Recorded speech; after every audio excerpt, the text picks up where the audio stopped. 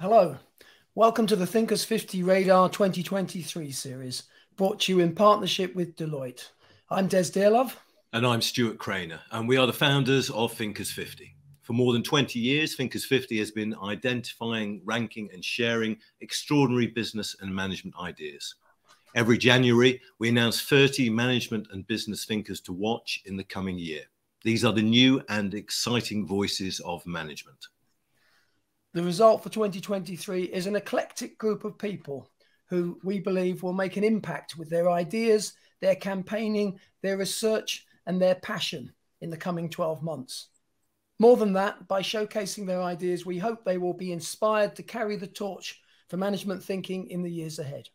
Now, they don't have all the answers, but they are asking important questions. And talking of questions, we welcome yours at any time during this session. Please let us know where you are joining from today and send over your thoughts, questions, insights, complaints at any time during the session. Today, we are delighted to be joined by one of those new and exciting voices, Brian Wong. Brian was the first American and only the 52nd employee to join the Alibaba Group, where he contributed to the company's early globalization efforts and served as Jack Ma's special assistant for international affairs. During his 16-year tenure, he established the Alibaba Global Initiatives, AGI division, and was the founder and executive director of the Alibaba Global Leadership Academy. Brian is the author of the Tao of Alibaba, Inside the Chinese Digital Giant That Is Changing the World, remains an advisor to the AGI team, and regularly teaches courses on China's digital economy and the Tao of Alibaba management principles. Brian also founded Radii.co, a digital media platform dedicated to bridging understanding between East and West. Brian, welcome. Thank you. Thank you, Des and Stuart, for having me. So how did you get here? You've got an MBA from Wharton, and yet you were only the 52nd employee and first American to join Alibaba. How did that come about? Well, I would say, Stuart, my path was a bit non-traditional. In fact, the MBA was sort of the afterthought because I was originally planning to go into a healthcare type of profession. My dream was to work for Médecins Sans Frontières and be a doctor at the front lines of crisis or war zones. And somehow I got off the track. I went to China more out of personal interest, studied grad school to learn about the culture, with an interest in the health policy environment there. That was my thesis at the time when I studied at the grad program. But somehow I ended up staying and working in management consulting. I went back to the States and tried public service and government. And then I met Jack Ma. And what he was trying to do sounded really appealing, mixing technology and development work. And I felt that I needed to get some real business credentials. So I went and got my MBA after realizing that I might pursue something more related to business. So how did you meet Jack Ma?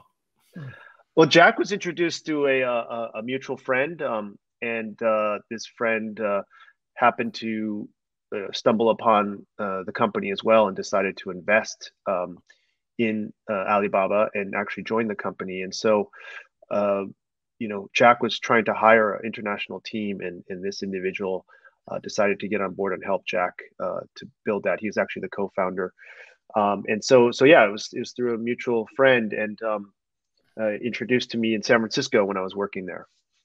So we're going to talk a bit, obviously we're going to talk about the book in a minute, but I'm just curious to know what stage of development was the company in when you joined? I mean, if you were the 52nd person to come on board, what did it look like? What did it feel like? What was it like? Well, I mean, it was still very much in the inception stage. It was in Jack's apartment. They had set up a small office also in Hong Kong, but I ended up going straight to Hangzhou because they needed international people to help out. And, there was a great sense of optimism and hope. I think we just kind of felt we were throwing ourselves into something. And it felt very much like a family because actually a lot of the early employees were Jack's former students. He was an English teacher. And they decided to join Jack because they were inspired by his vision. And some of them were actually his former business partners and colleagues, because many people don't realize this, he had actually started two companies prior to Alibaba. And so it was a very close group of people. And when I came in as an American, I think people were very welcoming, but also there was this hope and this belief that, hey, maybe we could do something globally, not just in China. So did it feel like a US startup, or was it the same vibe, or was it different? I mean, obviously you knew Silicon Valley, you know Silicon Valley. Did it feel the same, or is a Chinese version different? Well, okay, so I grew up in Palo Alto, and we sort of, a lot of friends, their parents had their garages were makeshift workshops. Some of them even started businesses. They were entrepreneurs. So I did have a flavor for what that felt like. And obviously a lot of friends were working at startups. And I went to China expecting quite the same. I mean, there was a ping pong table, I think, or two.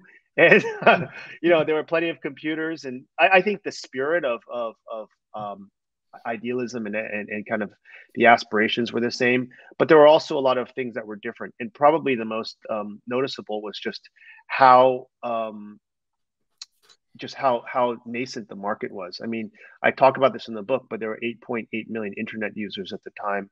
The per capita income was $800, and frankly, the market didn't seem ready at all for something like the internet. And I went in there kind of naive, thinking, oh, we could go and just do what we do in Silicon Valley. But there was a lot of work that had to be done prior to that, which I think for me was very eye-opening, but also very frustrating. As people joining us from Switzerland, Poland, Hong Kong, Morocco, Turkey, the UK, and elsewhere in the world, please send over your questions for Brian at any time. Brian, what about the personality of Jack Ma? I mean, he must be a hugely persuasive salesman for his English literature students to follow him into business. And what vision did he sell to you? Because as you say, these were very nascent times. Yeah. Well, so I think Jack's superpower is his power of persuasion. And it wasn't just his students that he was able to kind of mobilize. And by the way, he always talks about failing, his college entrance exam twice, and as maybe a reflection of his academic prowess. But he was extremely, extremely inspirational. And he always got the top teaching awards at the institutions that he was, an instructor or a teacher. And so, for me, when I met him, that aura or that sort of personality was certainly there. But also what he was saying made a lot of sense. I, as a management consultant, my job mainly was helping multinationals with their market entry strategies. And one of the biggest challenges they had was information asymmetry. They didn't know which companies to contact. They didn't know, who was trustworthy. They didn't know what, where they were, what they produced. And what Jack was talking about, this concept of Alibaba, back then it was this B2B marketplace, was just a no-brainer in that you use the internet in order to connect buyers and sellers globally and to reduce some of that friction. And so he laid that out, but he also had this sort of level of enthusiasm and confidence that I think I hadn't seen in many other people in the space. And also he was really at the forefront of this. I don't think most people were basically copying models that were, like the Yahoo portal or these sorts of things, but nobody was sort of focusing on these small, medium-sized enterprises, because that, even in the US, was a loss-making endeavor, because you're trying to aggregate small businesses that don't have big budgets to spend money on. So, I think Jack, he had a clear vision, but he also had that sort of that energy about him that really made me feel like this guy knows what he's doing. Okay, fantastic. I'm sure we will end up talking more about him and about the company, but let's talk a little bit about the book. What was the genesis of the book? How did it come about? Why did you write it? Because I think we were talking just before we came on air, how different it is when people take the time to actually reflect and codify their experiences of a management philosophy and a management system. And that really does take it to another level, because you have to really do the thinking, as well as sort of put experiences into perspective. So tell us a little bit about how the book came about. Sure.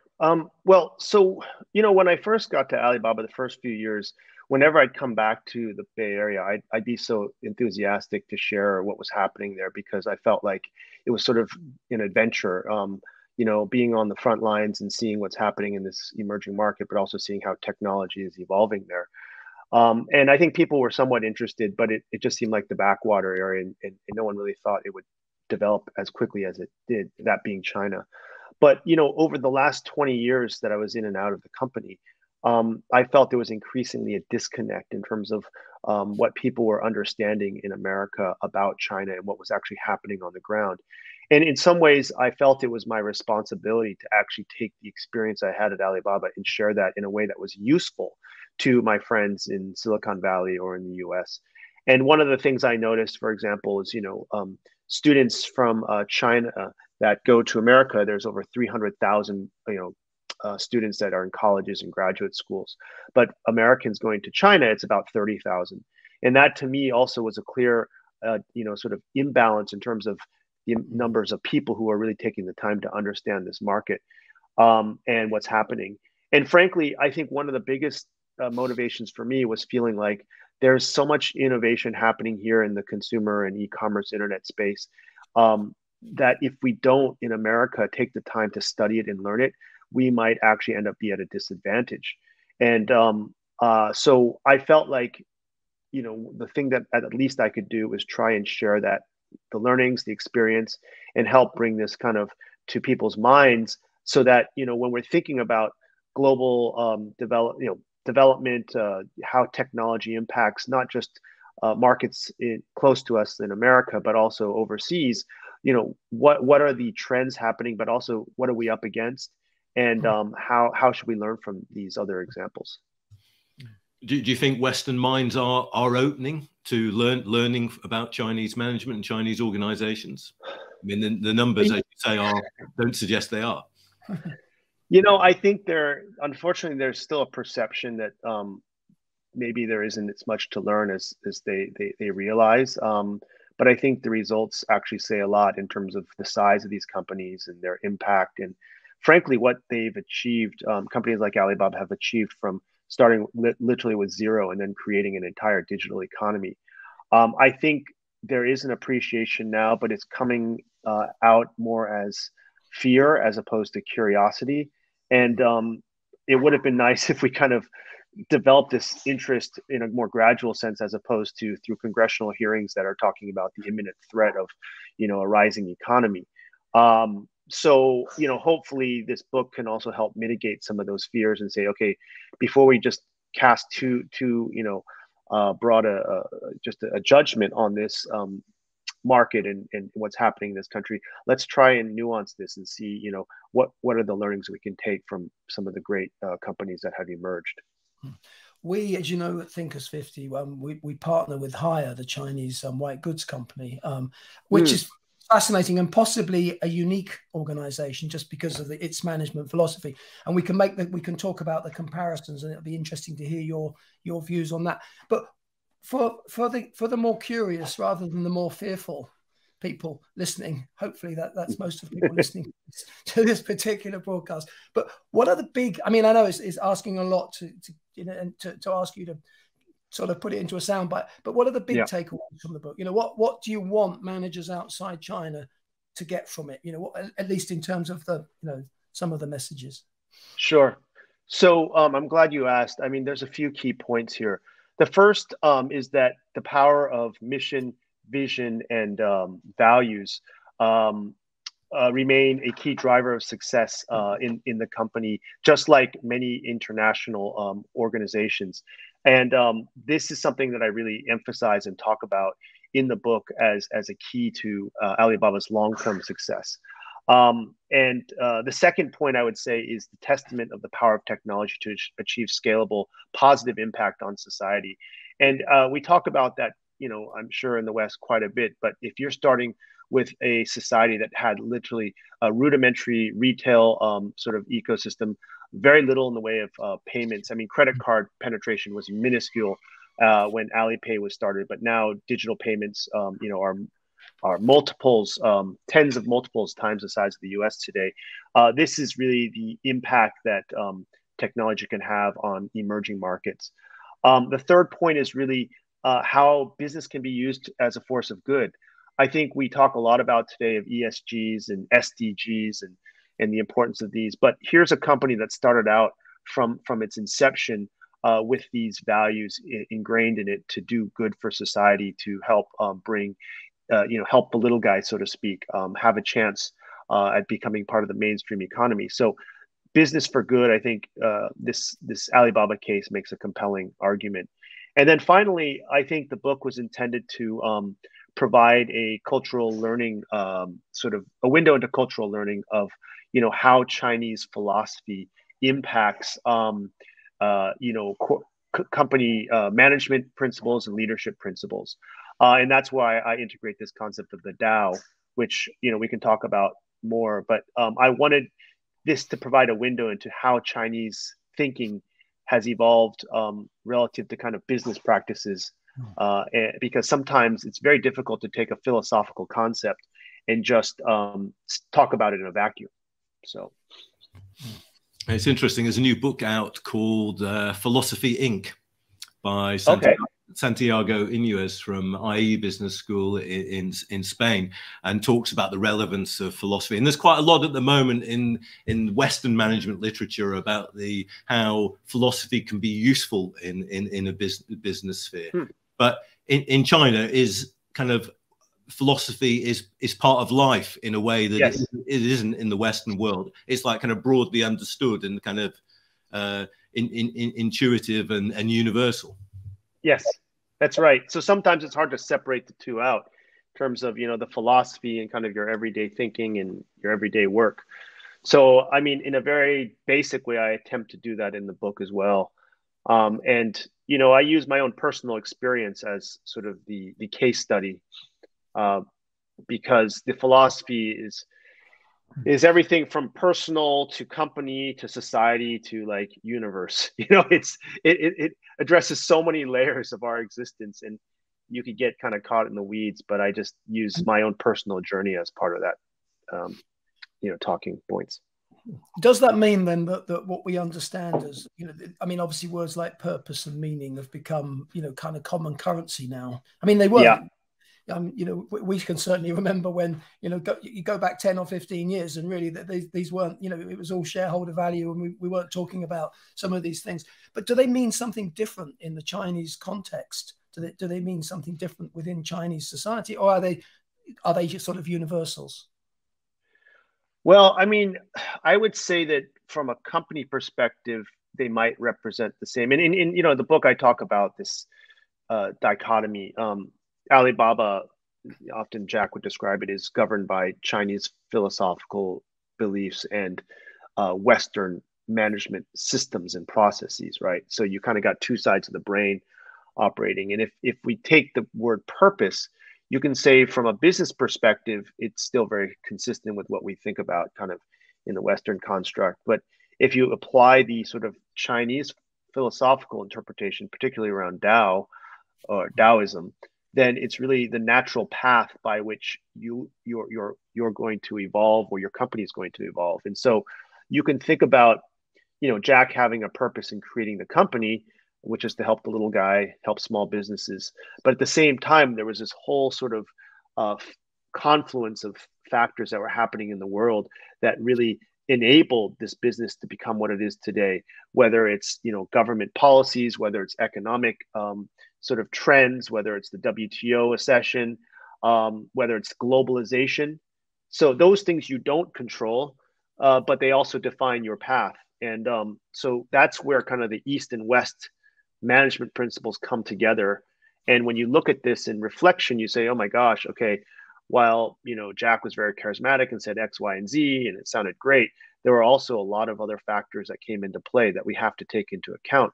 Because one of the things that people often ask me is, how do I create another Alibaba, or could Alibaba have been created, today in today's world?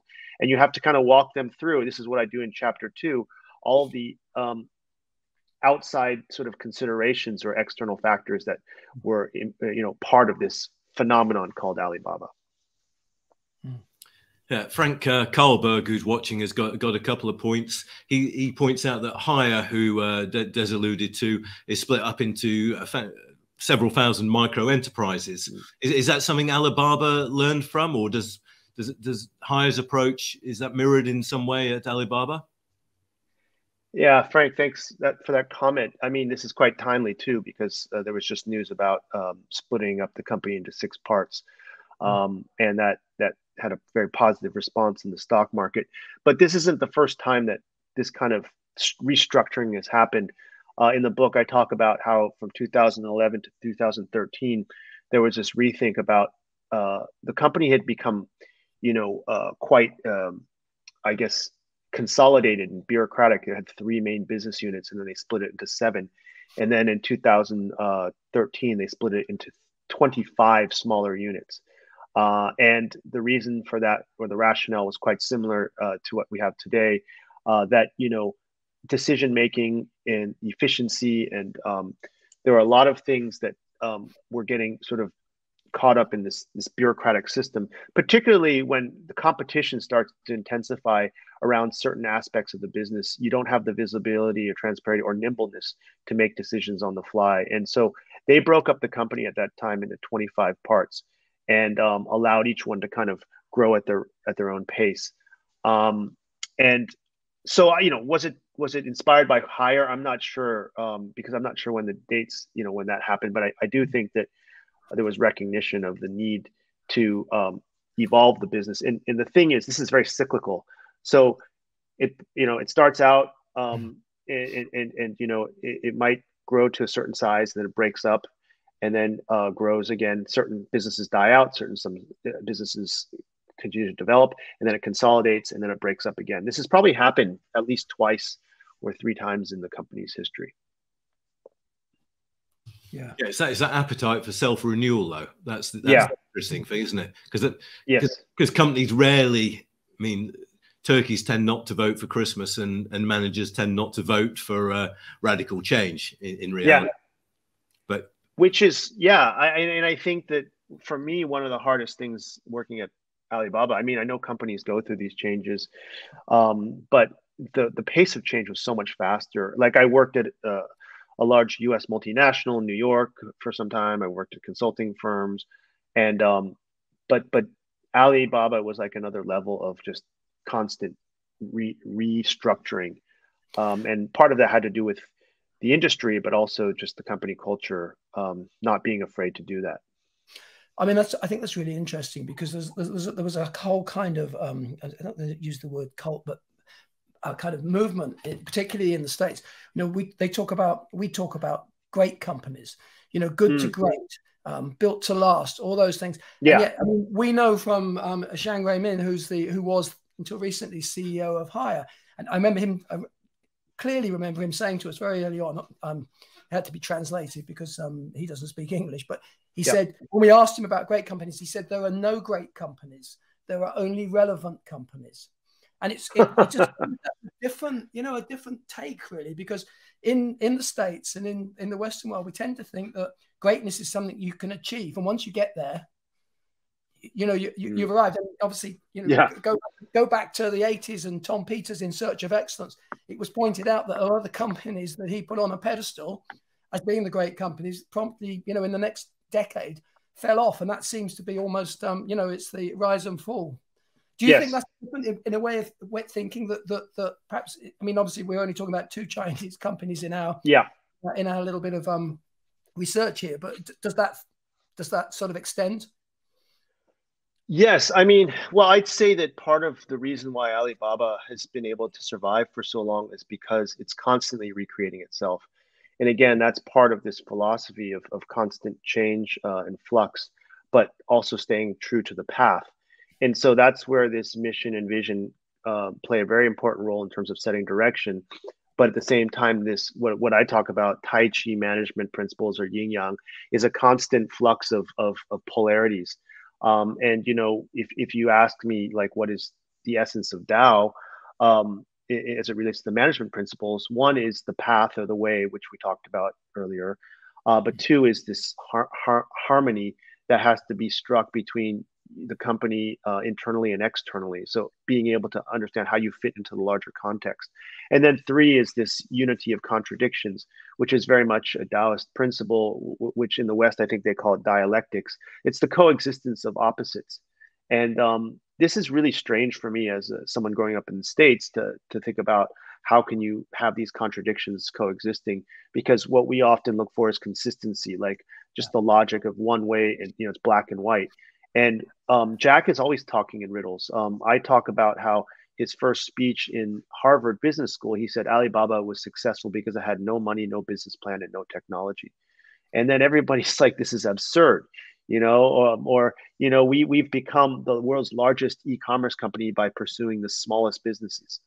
And so, but if you break this down, this ability to kind of embrace both and then adapt yourself based on kind of the situation is sort of the essence of that principle of the dialectic or unity of contradictions. Okay, take that the other way. Do you think that, I mean, because I think you're right, that binary thinking, yeah, that is a feature of, I mean, I accept that some of it applies to Europe as well, but particularly I think in America.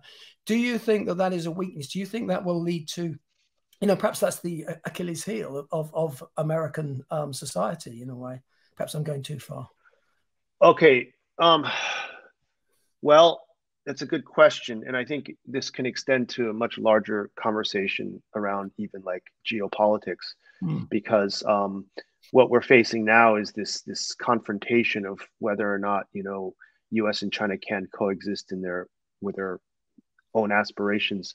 And I think that if we bring it back down just to the company, I do think that you have to be more flexible in the world today. There are no set paths because of the rate of change, particularly now with AI. And I think that we will have to adapt our thinking to this new reality. And also, I think the aspect of holism, or being holistic in how we think about it, it's no longer just about us in the company and what we want to do, but also how that has a greater impact on the society and other ramifications. And so, to me, at least the way I see this in writing the book, that's an Asian sort of trait, right? Philosophical trait. And when Jack was building Alibaba, he brought in early on, these biologists that talked about ecosystems and what that is, so we could understand how our e-commerce marketplaces were actually related to the larger sort of society. And I found that very interesting and also quite inspiring, because that's where you get the sense of responsibility, where you say, okay, if we have this marketplace, we're employing these people, we're also affecting, their livelihoods, and how does this relate to payments and banks and logistics? And I think that is also a trait of this Eastern thinking. So, the good thing is that places like Silicon Valley are quite open-minded. I think they've already integrated many different ways of thought in their businesses, but it's really a question of how much do you actually do what you say. I mean, there's a lot of lip service that's also going on out there, and people will say, we want to change the world, we want to do this and that, but do you really truly believe that? And I think that's when it really, the rubber hits the road, so to speak. There's a nice comment from David Moore. David says, hello, Brian. Jack Ma described one clear difference between China and America as, in American movies, the hero lives. I'm trying to. I haven't watched that many Chinese movies, but can you speak? Is that true? Is that what Jack said? And can you speak more about this? But David left off the second part of the sentence, which is what happens in the Chinese movies. So part of that context was Jack was talking about entertainment and why Hollywood is so successful. And the concept of hero is in the West is very, there's always a good ending to the Hollywood films. Nobody wants to be the hero in a Chinese film because they end up dying because they sacrifice themselves. So I don't know if David's comment was in relation to just the context of film and entertainment, or kind of in the real world. But I think what China does need are more heroes in terms of trying to impact society and change society for the better. And in some ways, entrepreneurs serve that purpose. And that gets into probably a little bit more a complex conversation around what's happening today. But I do think that entrepreneurs for the last 40 years and let me say, and not only in China but every other society, have been some of the greatest heroes in terms of creating change and progress for our communities and society. Okay, going to ask you a slightly unfair question, but obviously you've had this fascinating, I mean, you remarkable journey, because you obviously you get both contexts. But how has that affected and influenced your own leadership style? Do you reflect on that? I mean, what did you learn I do. from working with Mark? Yeah. So I'll tell you, one thing I learned is it's a lot easier to analyze and write about a great leader than to try and be one yourself. That's one realization. The second is, I mean, if I and I loved working with Jack, because every day was like a mini MBA course on leadership, just observing him and seeing him, how he, how he interacts, how he thinks. I realized that I'm an idealist like Jack. I try and give people the benefit of the doubt. I have a belief that good things are possible, and so that's what motivates me. But I also have I think, leaders also are very clear in terms of where their weaknesses are. And for me, I don't think that I have the same level of courage that someone like Jack has. Jack had many trials and tribulations in his life, but I think that's what allowed him to become the kind of leader he is, who doesn't fear failure and doesn't fear, trying to overcome these barriers. And for me, that's been a challenge, and I have recognized that. And then, as we talked about, charisma is also something that Jack is able to mobilize. Tens of thousands of people in the stadium, and my best attempt was 30,000 people during a all hands meeting, and I was scared out of my wits at that event. But I do think that the other thing that is probably most profound is his ability to nurture and kind of develop his team. I think a lot of leaders often will end up micromanaging because they feel they know best how to do things. And Jack, I think, has a lot of trust in his people, and also empathy in understanding them. And so that has been a powerful force in enabling his team to succeed. Because some of these people, I'll tell you, his early founding team, were other English teachers. Some of them, didn't have the backgrounds that you would expect from a global, multi-billion-dollar business, but they grew with the company. And Jack could identify the talent, and he can nurture it. And many of them remain in leadership positions today, which I think is a great testament to his ability as a leader. Can you talk, Brian, about what you're doing now and radii.co? Yes. So thank you for asking.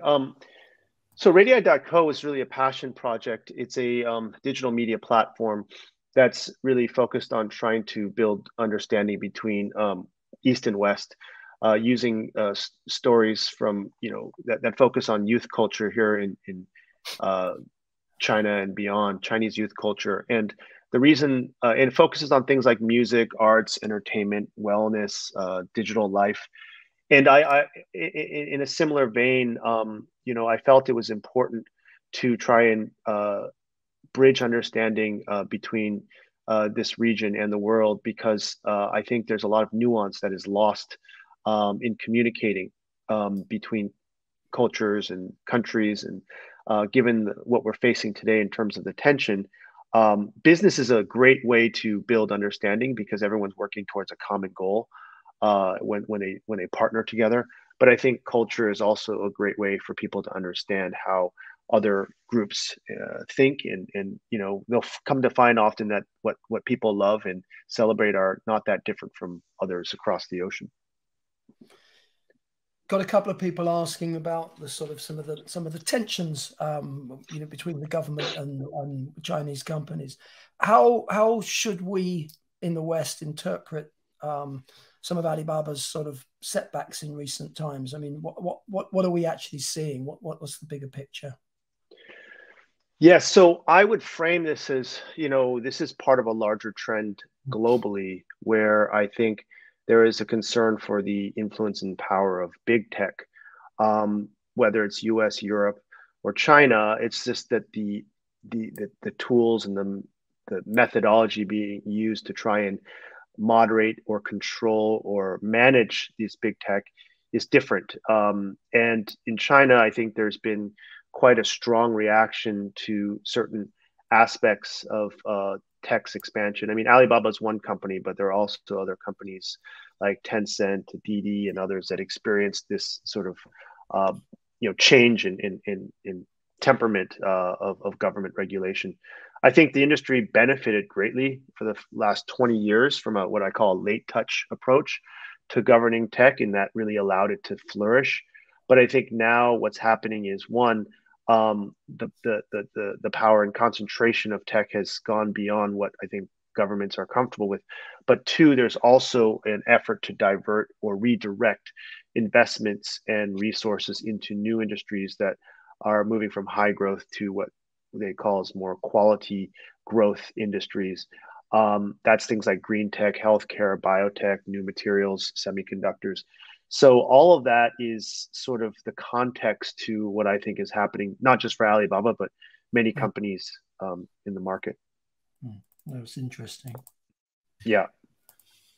It always strikes me that the Chinese are more comfortable with ambiguity and uncertainty, and that's the fundamental difference in their approach to business. There is that aspect of ambiguity because I think on the one hand, maybe authorities want to have the flexibility. On the other hand, they're not really sure what is the best choice at that moment, but they know something needs to be done. And, I think the flip side of that is once they do decide, then it's very clear and very directed and very fast. I mean, we talked about this earlier before we came on the call. The speed of the development of the high-speed railway is unprecedented, and you've seen this in so many aspects of society. So it's a pro and con. What I found, and I'm sure you guys would agree, is that no system is perfect today, and it's really about trying to figure out what you can learn from the others to make your system better. I think should be the approach, as opposed to just being very judgmental about everything from that system. Do you think that China's rise to become the kind of to economic world dominance is inevitable, and should we, to overtake America in time? And do you think that we should be worried by that? So, rather than the word dominance, I would think about how China's rise can contribute to addressing kind of larger existential issues. And, the question would be really, how can we coexist rather than try and dominate one another? And I think that if you look at the math behind this 1.4 billion people versus America's 330 million people, America today already still has, on a per capita basis, 5 times, the size in terms of per capita income, the population. If China sort of continues to grow economically, it's just a matter of time. It's basic math that it will become the world's largest economy. But at the same time, I think that China's aspiration, from what I can see, is more about self-sufficiency as opposed to dominance. And I think that in the US, we are concerned because we view it as a threat, because China, we feel, may overturn or change the norms, the global standards and the norms that we're used to living by. And I guess, rather than be worried about this, it's a question of how do we figure out how to integrate this rising power into the system, but also figure out how what we need to do in order to continue to strengthen America. Speaking as an American, I want to speak for everyone on this call because we're quite diverse. But I think my personal view is that America should really be focusing as much on strengthening itself, its innovation, its technology. I think America has a lot of unique traits that differentiate it from China. And if you ask me about how the Chinese sentiment is towards America, at least the people that I interact with day in and day out, there's still great respect and admiration for the country. And I think that the admiration and respect come from what makes America so unique in terms of its ability to innovate and be good at all the things that it has been. And I just feel like that's the approach we should be taking, as opposed to worrying about it and trying to contain them, but rather lift up ourselves in America to continue to grow and develop at a fast enough rate to stay ahead. Yeah. So as he was developing Alibaba, who did Jack Ma look to for inspiration? Did he look to people like Steve Jobs or other organizations? Which were the organizations and individuals that inspired him? You know, that's exactly the question I set out to answer when I got asked to be his special assistant and chief of staff. So for years, I was observing. And, you know, I hate to tell you, Stuart, but there is no one person. Jack is this guy who would, and I was also curious, who's his guru, right? You know, everyone has like this advisor or this wise person that they go and talk to. And Jack, what I noticed is he'll talk to all different kinds of people. And then what he's the master of is synthesizing views from presidents, from business people, but also, you know, museum curators and, you know, even, you know, taxi drivers that we might be interacting with, or, you know, people like the doorman at the hotel that he talks to.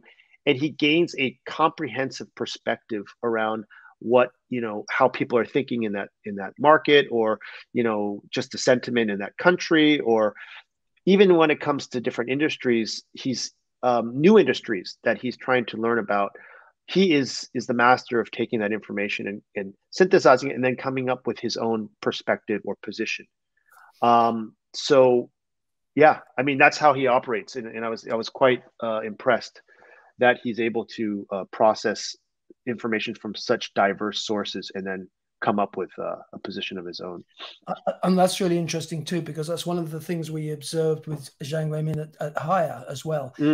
He actually, I mean, we've met a lot of CEOs over the years, and he is, I think without doubt, the most widely read in terms of management thinking and management thinkers, person, the CEO certainly that we have ever encountered. And you know, he's not even reading in English. He's obviously reading translation. But that and again, that's that non-binary element whereby you don't just say, well, this guy's good and this is the answer. It's just fascinating. And I don't know whether, you know, we've got a small set of data with two CEOs that we or two business leaders that we know. But I would wonder if that extends. But it is an interesting difference, perhaps. Yeah. No, that's a fair observation. And I think, I'm sure you've talked to many great thinkers, but one of the things that really stands out in my mind for Jack is he's definitely a contrarian, and he's always challenging assumptions when people say things to him.